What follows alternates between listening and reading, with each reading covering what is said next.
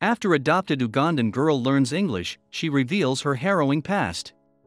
Despite already having 4 children, Jessica and Adam Davis, a young couple from Ohio, decided that they were ready to expand their family once again.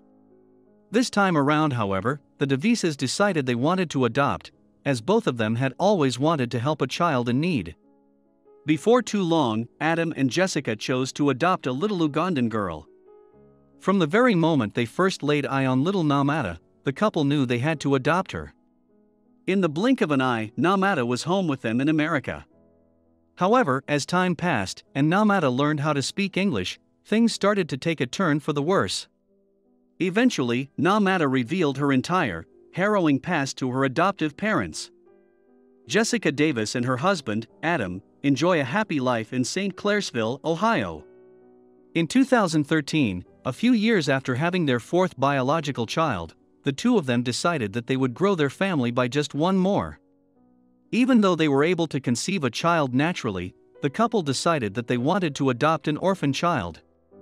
I've always hoped to make a difference in this world. When it came to the decision to adopt, it seemed like a no-brainer. I thought this was one way to make a difference, at least for one child.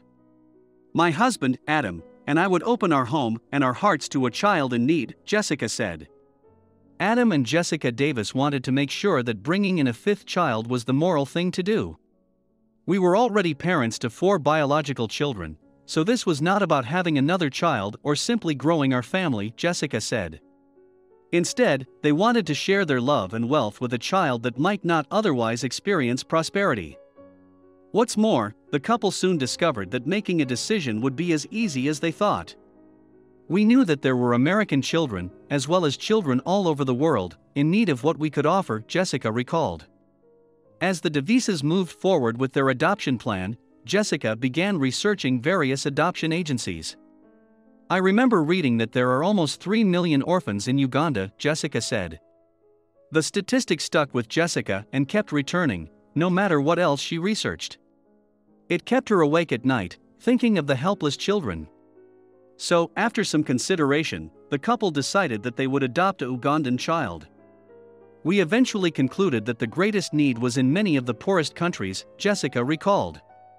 While it seemed like everything was working out for Adam and Jessica Davis, they had no idea their problems were actually just beginning. The loving couple felt confident that they could provide a Ugandan orphan with a chance at a better life. So, in October 2013, Jessica and Adam contacted the Ugandan Adoption Agency and began the process. Afterward, everything seemed to happen in a blur. The couple filled out dozens of forms and checks, handing out thousands of dollars. We did piles of paperwork, got countless sets of fingerprints, and spent tens of thousands of dollars. It took a little over a year to get through all the formalities, but I was driven to get to the best part of this process, meeting the needs of a child, Jessica said of the adoption process. After a long year of paperwork and waiting, Jessica and Adam finally received the green light to adopt. At that point, the selection process began. However, in no time at all, a seemingly perfect candidate came along. In 2015, the Davises met a little 6-year-old Ugandan girl named Namata. Almost immediately, the family felt a strong connection to Namata. Still, in spite of these feelings, Jessica felt she needed to do her homework as thoroughly as she could. So, she inquired with the adoption agency about Namata's past. Nothing could have possibly prepared her for what the Ugandan agency workers would tell her. What the agency revealed about Namata truly moved Jessica and Adam. We were told her father was deceased, that she was being severely neglected at home, and her mother was leaving her open to abuse, leaving her for days, Jessica revealed to CNN. It was a pretty dramatic file. Little did the Davis family know, there was much more about her past that the agency file did not reveal. Still, with what they found out from the agency, Adam and Jessica felt more than happy to adopt this 6-year-old Ugandan girl. They knew they could give her a better life, and could not wait to call her their daughter. In just a few short months, the entire Davis family showed up in court, ready to welcome little Namata into their loving family.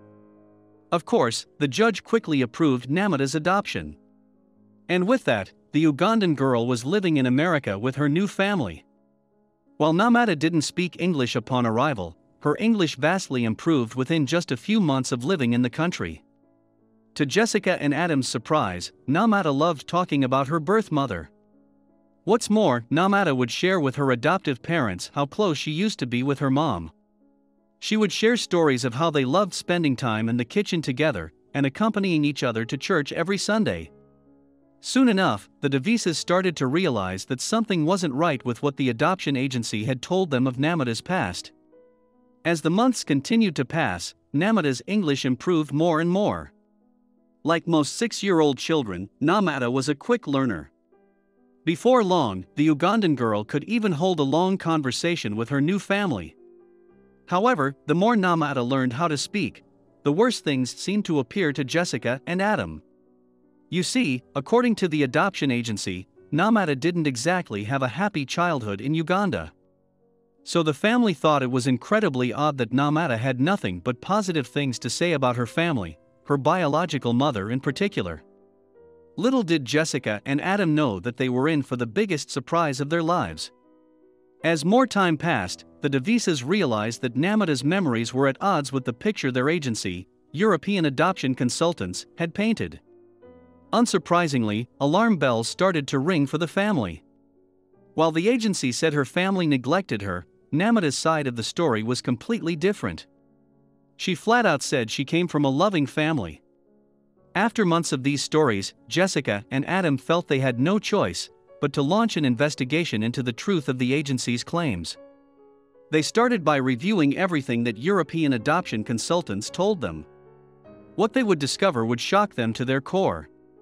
Returning to their previous conversations and the file on Namada, the adoption agency had described her mother as helpless.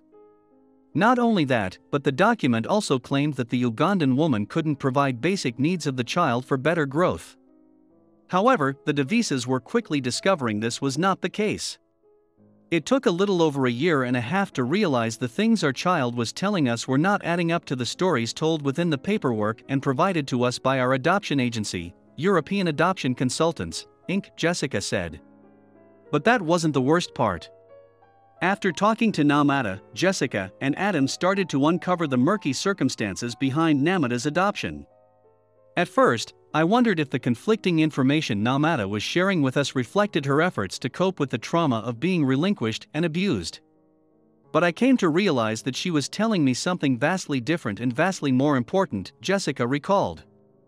The child we had struggled for years to adopt was not an orphan at all, and almost everything that was written in her paperwork and told to us about her background was not an accurate description of her life in Uganda. It seemed as though someone had tricked Namada's mother into giving her up.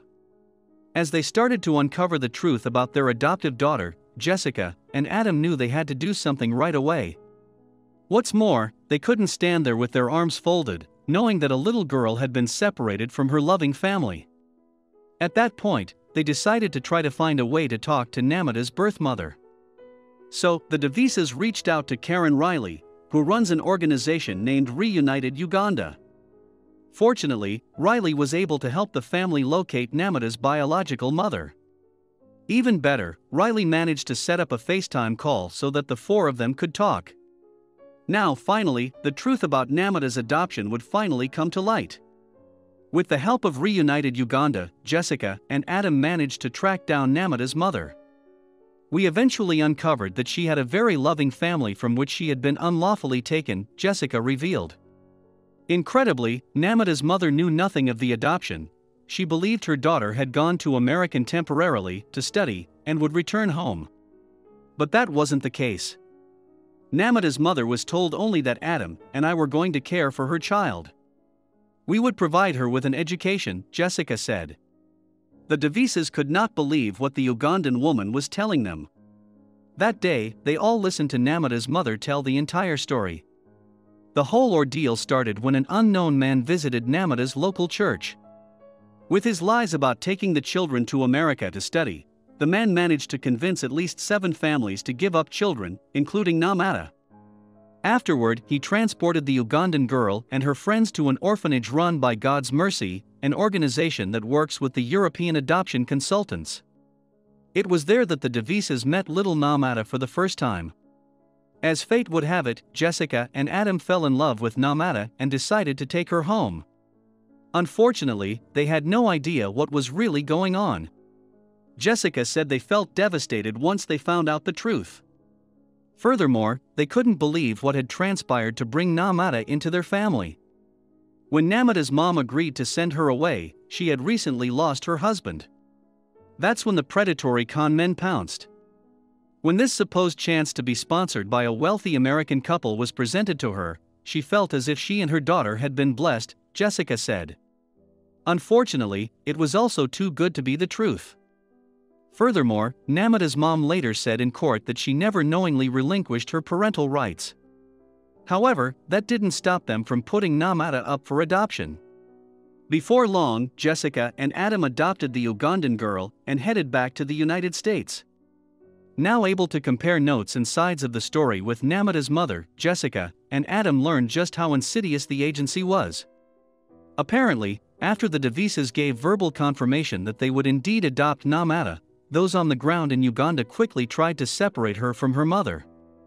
It was at this time that the Ugandan woman realized that something did not seem right. However, it was too late. By the time Namata's mother realized what was happening, that she was never going to see her child again, she was powerless to stop the wheels that were turning, Jessica said. Fortunately, Namata learned how to speak in English and set the record straight. After learning the truth of Namata's background, Jessica and Adam felt utterly horrified. They simply could not understand how a person could do something like that. As parents themselves, the couple could not imagine how horrified and heartbroken they would feel had someone taken their child from them. In an instant, the Devises knew that they needed to reunite Namata and her loving mother. Fortunately, Namata, who was only 7 at the time, was smart enough to understand that both her mother and her adoptive parents had been tricked in this situation. Now, Jessica and Adam needed to figure out the best and safest way to return Namata to her mother's arms. After witnessing Namata and her mother's anguish, Jessica and Adam felt determined to reunite the two. So, the two immediately went to the US government for help. However, believe it or not, even with all the evidence establishing that Namata's mom had never relinquished her daughter, the government officials said that it was still up to the couple whether or not they wanted to reunite Namata with her mother. Of course, Jessica and Adam had Namata's adoption voided. After all, Namata was never an orphan child in the first place. Even though they loved Namata very much, they knew she didn't belong with them in America. So they decided to do everything in their power to get Namata back to Uganda with her mom. Over the next few days, Jessica and Adam completed all the relevant documentation to hand back parental rights to Namata's mom. Before she returned home, the Davis family threw the Ugandan girl a farewell celebration. After all, they had loved Namata as their own child for almost 2 years. While they were broken-hearted to say goodbye to their little girl, they were excited to see her reunited with her mom. While the Devises thought they were doing the right thing, not everybody agreed with them. Throughout the journey to reunite Namata with her family, I have been met with so much resistance, Jessica said. More than once I have been asked, why don't you just keep her? I was even told that it was my Christian duty to keep her and raise her in the proper faith. While Jessica and Adam had only tried to adopt an orphan child in need, they now found themselves fighting to return her home. My family's journey to adopt has become a journey to fight for families, Jessica said. Not only that, but the Devises decided that they would do everything they could to help other families who had been hurt by other, similar kidnapping schemes. Families that are being torn apart because of ignorance, and a lack of empathy for those who have no voice to speak out against the injustices they face every day. I cannot look the other way. While the family didn't get to raise Namata as their own, they still want to fight to make sure this doesn't happen again. Eventually, the time came for Adam and Namata to take the long journey back to Uganda. While Adam was traveling to Namata's remote village in Uganda, Jessica stayed home with their biological children. Additionally, Adam also felt very concerned about Namata's safety after everything that had happened. So, he wanted to stay by her side until she reunited with her mother. At the airport, Jessica and the Davis children heartbreakingly said their goodbyes to Namata in the US, all of them crying. Now, all they had to do was to wait for Adam to tell them Namata had reunited with her mother. While the Davis family felt overwhelmed with heartache as Adam and Namata left for Uganda, they did their best to smile through it. After all, she couldn't wait to lay eyes on her mother once again. And Jessica, Adam, and their children wanted to be careful not to steal Namata's joy. After a full day of traveling, Namata and Adam finally arrived at her village. Instantly, Namata and her mother embraced in a hug and began crying. After all, they both thought they might never see the other, ever again. Jessica and the Davis children all witnessed the reunion through cell phone videos and pictures. Afterward, Jessica called the moment beautiful, painfully beautiful. In September 2016, after nearly 3 years of separation, Namata's biological mother embraced her child once again. Ever since then, the mother and daughter have not spent a day apart from each other. Namata has flourished since being home, and I am thankful for that, Jessica revealed. I can also say that I have seen the beauty of a family restored, and there is nothing quite like it, the former adoptive mother said. Indeed, the couple says that they know they made the right choice to reunite Namata with her birth mom. For them, the most important is for Namata to be happy, with or without them. As you might imagine, after going through such a dramatic situation, Jessica and Adam felt emotionally drained. Furthermore, they had spent so much time and energy to find a child they could adopt that they couldn't believe Namata had already left their lives.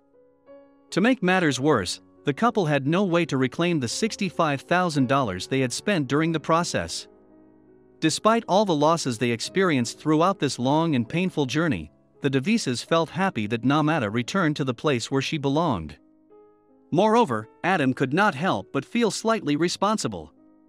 The only trauma this poor kid ever experienced was because we essentially placed an order for a child, he told CNN.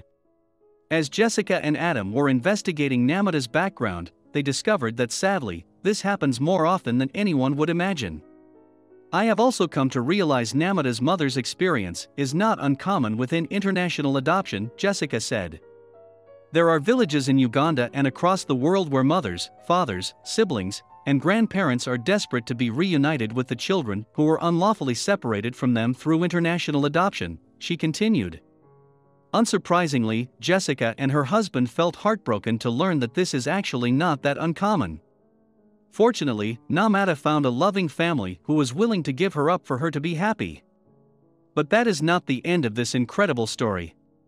After Namata's relocation, the U.S. Department of State has stopped European adoption consultants from offering adoption in the U.S. for 3 years. What's more, the December decision was upheld a year later, despite an appeal. Meanwhile, the Ugandan government also responded to Namata's story. You see, they closed down the God's Mercy orphanage, where the Devises had first met the Ugandan girl. Jessica and Adam hope that their story will stop this from happening to any other parent. While they wouldn't wish this experience on anybody, they are still glad that they met Namata and became part of her life. While Jessica and Adam are happy with the outcome, having their one-time daughter grow up without them is difficult. I tend to get teary-eyed because of how much I miss her. I would love to wrap my arms around her, but then I remind myself of all that she almost lost, Jessica told CNN. One of my favorite pictures thus far is this one of Namata sitting on the ground, facing her mother. And her mother, the woman who gave birth to her, looks like her, smiles like her and loves her more deeply than anyone else on the face of the earth, is looking back at the daughter she nearly lost, the former adoptive mother said. With their ordeal behind them, the Devises and Namata have tried very hard to get their lives on track. Even though they are no longer her adoptive parents, they share regular calls from Ohio and Uganda, so they can keep each other updated. I get updates on our once adopted child, Namata, often with pictures and sometimes video, Jessica said. Sometimes there are pictures of her at her grandmother's home, skipping about, smiling from ear to ear. Other times she's holding her baby sister or walking home from school with her other sister. As you might imagine, the Ugandan girl's mother told CNN that she was very happy to have Namata back in her life. Throughout this roller coaster experience, Jessica and Adam have learned an incredibly valuable lesson that they would like to share with the world. During this journey, I have also come to a revelation of what it means to truly aid and love the orphan, a phrase often used when discussing adoption. That love goes far beyond anything I could have fathomed before, Jessica stated.